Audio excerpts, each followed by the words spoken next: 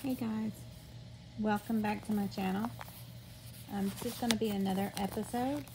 If I'm not wrong, this would be episode 4, I believe. What I'm doing is just using a bit of doing a bit of Bibliomancy using the book Women Who Run with Wolves. As I've said in the previous episodes before, I don't really divulge meaning because I believe everyone finds their own meaning when I do these. But it is similar to using it as you would a tarot or an oracle deck. I merely just kind of feel into where I need to open the book and where my eyes are drawn to, and that will be the message that I share with you. And then I just kind of leave it at that because, like I said, I believe that everyone finds their own messages, and it speaks to everyone differently. So far be it from me to tell you what the meaning is for you. So we're in chapter 9, returning to oneself, homing, returning to oneself. Women's innate ecology. In the tale it is said that many try to hunt the soul to capture and kill her, but no hunter is able. It is one more fairy tale references to the indestructibility of the wild soul.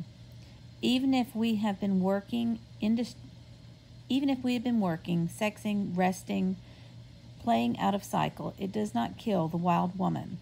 It only tires us out. The good news is that we can make the necessary corrections and return to our own natural cycles again. It is through the love for and the caring for our natural seasons that we protect our lives from being dragged into someone else's rhythm, someone else's dance, someone else's hunger.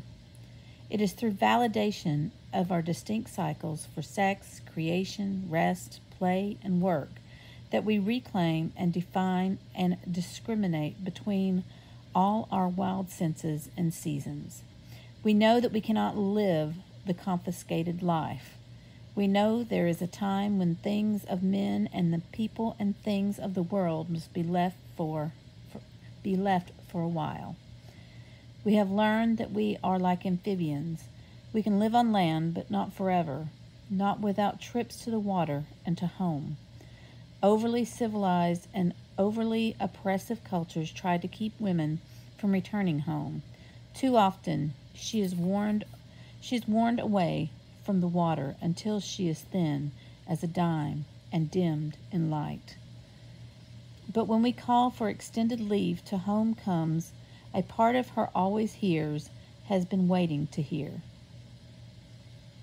When the call to home comes, she will follow, has been secretly or not so secretly preparing to follow.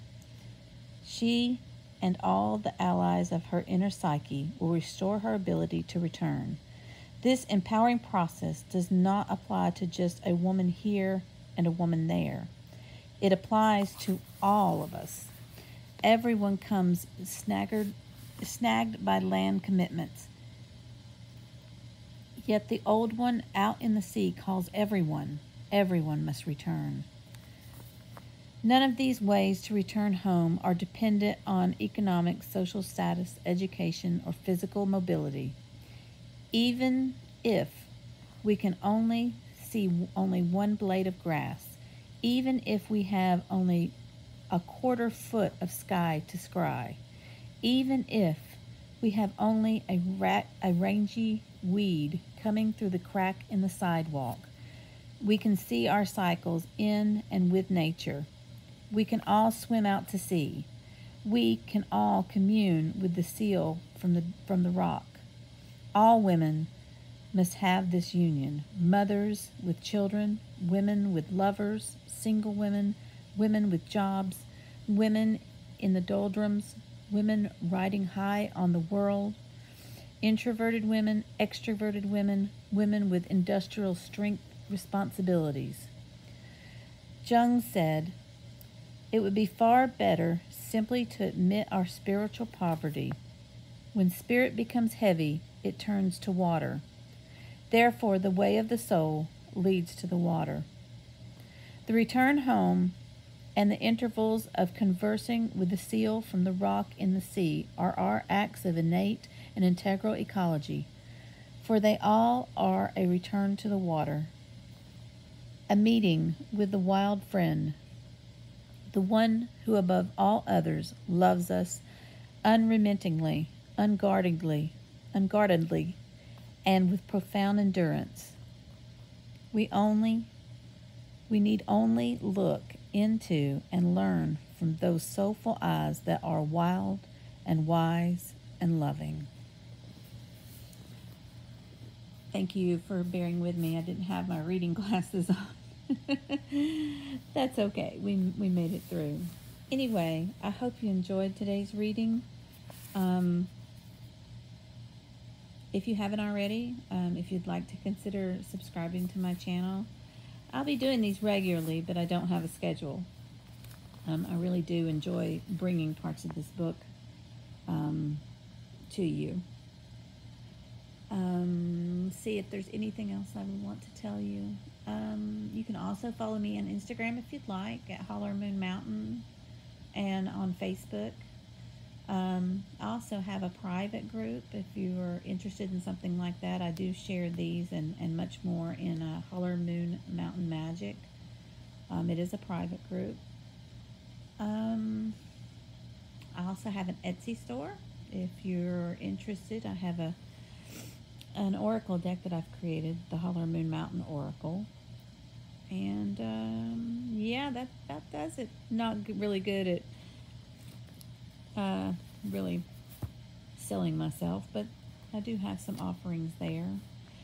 But anyway, terrible at openings and closings, so I'm just going to leave it at that. I'll put any information about the book and where you can find me in different platforms in the description. It is also in the about section on my channel. So anyway, I hope everyone's having a wonderful weekend, and until next time, many blessings from the Holler.